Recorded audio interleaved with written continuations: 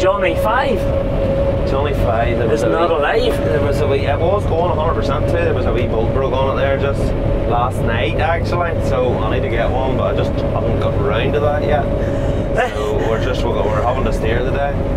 This is the year where GRASSMEN seems to be going to all the GRASSMEN, only horrible man. We're out and seeing Johnny Sloan. He was combining at the weekend. You made a big upgrade. Last year changed to this here from well, she's at what, Lexington 570 from TX34 New Holland. So that's a big upgrade. Big upgrade, aye. Well, the majority of my stuff's sort of winter wheat and spring barley, which is generally in the September time, you know, and the days aren't that long come then, you know, and I was sort of thinking something a wee bit more output. You could get it snagged off a bit quicker, you know. Just a wee bit more output? Well, a wee bit more output. I know she can definitely get a lot of stuff like we, I suppose, at GRASSMEN, and like we're all around England and that back and forth, as you know, and by no means is this a massive combine in today's world. However, the 570 is a combine that we learned a little bit about through a real good friend, Alec Wilkinson. Yes. He had a beloved 570, but she was flagship at a time. She was at a time, like back when would that have been? Well, this is 09, she would have probably 06, 07, I think, around that sort of They time. would have been the flagship, and then the 600, and then they've progressed a couple of different times since then. Since that, yeah. But in relative terms, stepping away from maybe England or even big arable belts that you get in Ireland even, and a wee bit in the north, for a contractor who predominantly cuts grass like yourself, this is a big combine to have. Cheers. Look here, what I'm cutting, I couldn't justify a new combine, one of them, you know, one of them big ones. You're talking the 8 series or that class, or the Sir John Deere into them UX9s and stuff now, like it just wouldn't add up for me for that sort of size of a thing. But even that type of a machine, like we've studied the X9 at Eastern Farms there this year. We've seen it last year at Waldersley Farms. These are monsters capable of 100+ ton an hour. Like, and you, I'm not being smart, but any fields we've seen them operating in would have been all these together under one. Yeah, no, that's the difference. Like the MX9s there, well, Cousin, he was saying like I think 125 ton to the hour they were up to in weight, like, which is just crazy. You know, I don't need something like that sort of size for what I'm cutting, you know. But she has a big upgrade for me, like she's 90, like I had her up to what, 68 ton there last year in spring wheat. There's a lot of winter wheat to cut this year, so I'm looking forward to seeing what she can do in that, you know, pretty much. You've modified this combine for the straw situation. It's a wee bit weird looking because you see these wee tiny rows of straw, but this big combine with a 25-foot head. Yeah, well, I had saw guys doing it with hybrid machines, and I just sort of thought over here a lot of guys maybe would be slightly nervous about a 25-foot header. You know, the amount of straw is going to be behind her type thing, and well, that is an issue here in this country. Well, because it's usually going to rain, like, pretty much most of the time. But guys are nervous. Like, I remember even years ago, guys are nervous. A lot of guys will buy that have even upgraded over the last few years to bigger combines have limited the size of the head. Purely based on straw.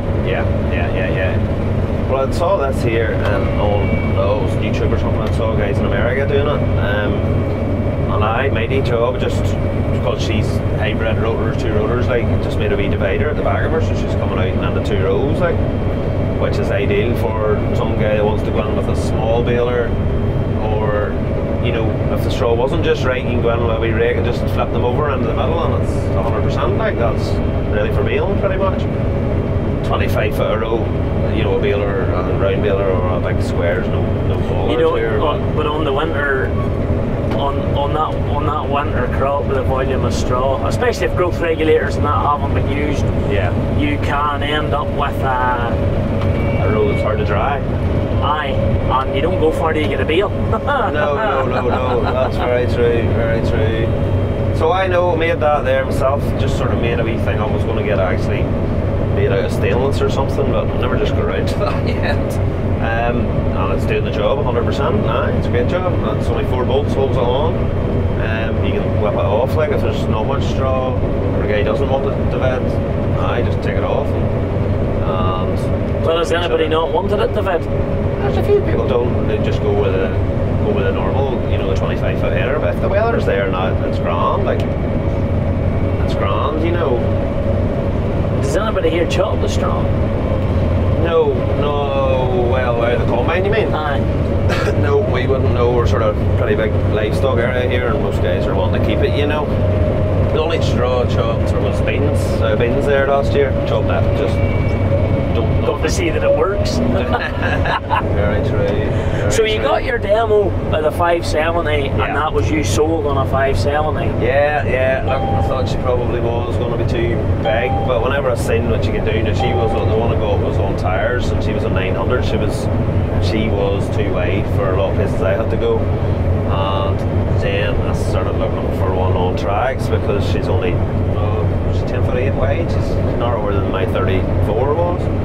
Some of the places we have to go is not just, I couldn't have worked with a wide body one like the 580 or 600 too wide for some of the places we have to go. So I really loved seeing what she done with straw, and it was 100%, and the output was just unreal. Like you're into a 6 straw walker plus output type thing on the width of a 5 walker. Yeah. Well, so you're combining away here. So your header's a V750. So that's 7.5 metre. Yeah. So that's 25 foot. Yeah. What does V mean? And I am maybe being a wee bit stupid when I say this, but that means she's variable. Variable, yeah. So what's variable? That means you can shoot your knife section there, where your knife is on, your finger section. You can shoot it in or out, like probably there's plates you can get to put in behind it. You can shoot it around probably in or out about 2 feet, roughly. Why? Well, for different sort of crops, like you can move it like a lying down barley. I find it handier to shoot put it out a wee forward. bit. Yeah. So she's cutting it, and then you're combing it and pulling it over. Yeah.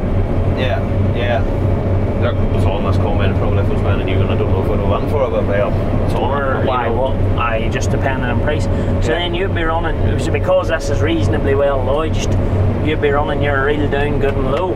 Yeah. So once it's cut, you want to catch it and flick it into the rotor. Is that the plan? Yeah, that's the plan. That's the plan.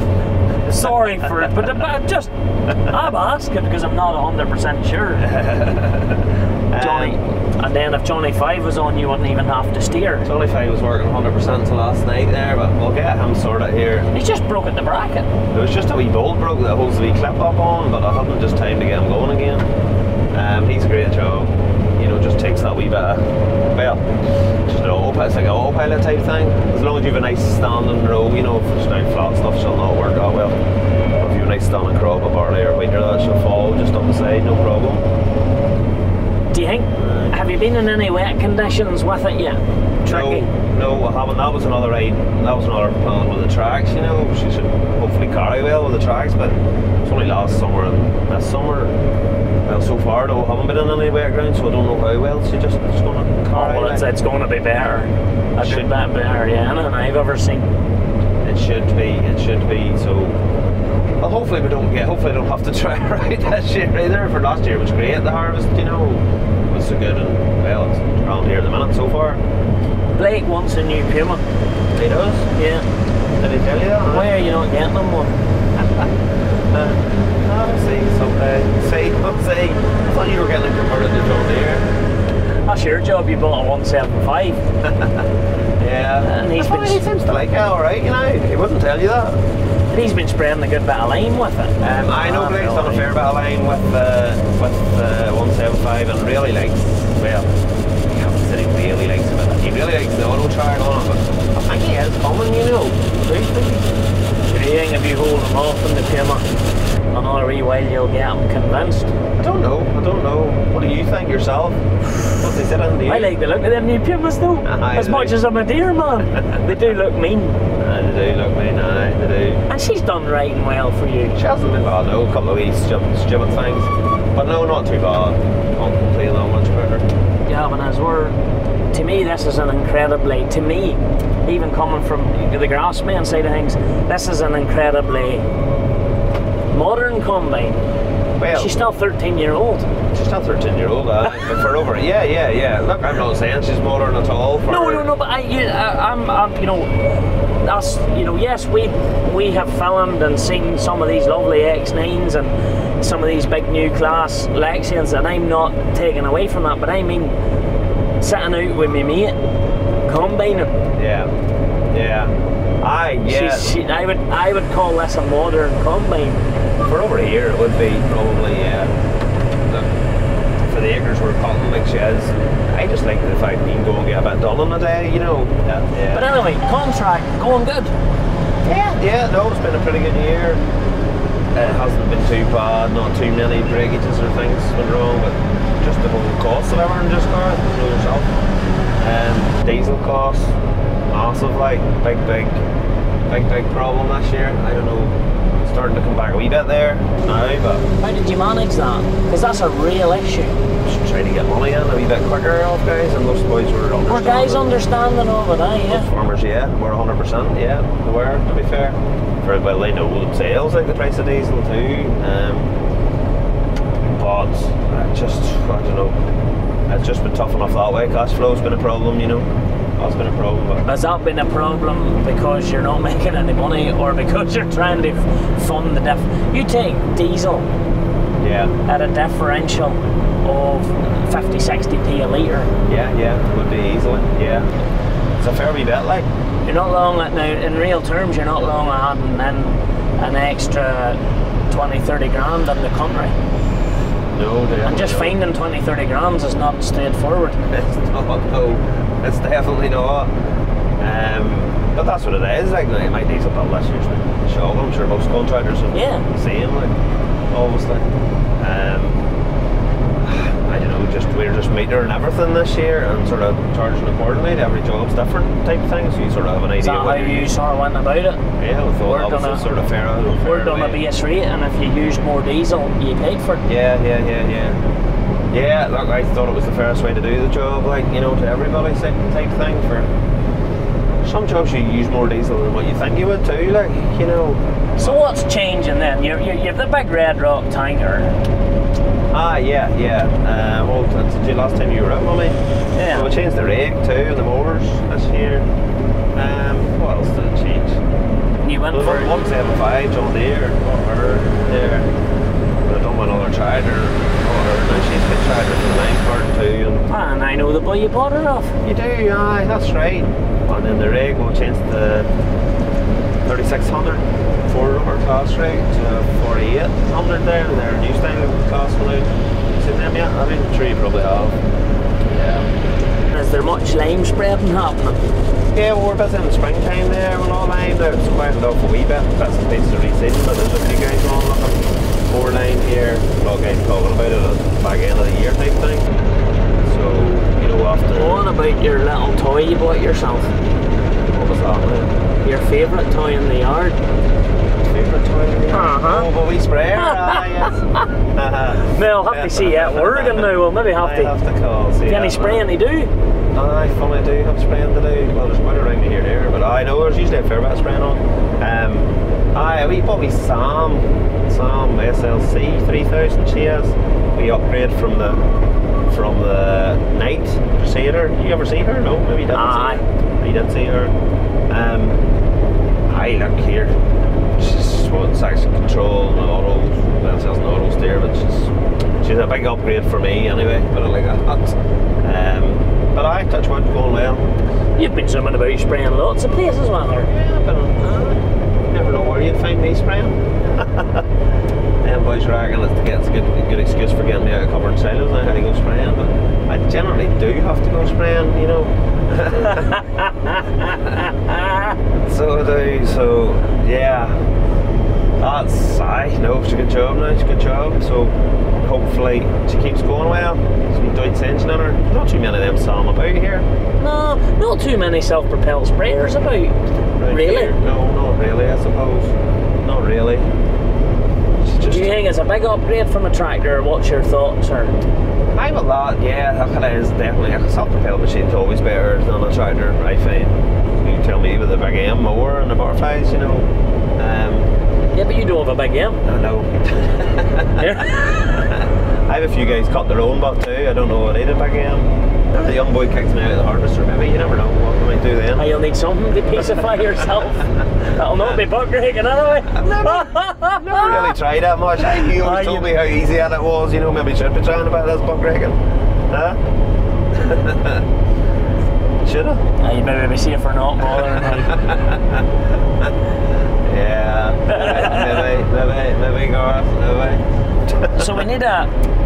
So you need to buy a smith. I need to buy a smith, right? Huh? Then you love your rake, you love your new sprayer, and you love your new lime spreader. Aye, well, yeah. The lime spreader I was last year too. Last year, this year. Nah. It's just because I'll be double straw going around there. You know everything to look for here, Garth. I think I always thought you will. Alec has done the hard job. Hey. There's a wee stone, look. How did he jump out? You wouldn't want that, innit? No. I think that's a good point to terminate the interview, Gavin. Right, good to see you, mate. We'll go out and lift the stone here. We'll throw it in and see what it does. No, we'll not bother. What happens? We'll just not bother. Take my word for it. Good man, hey. Good to see you, guys. Good to catch her up again, boy. Dead on, cheers.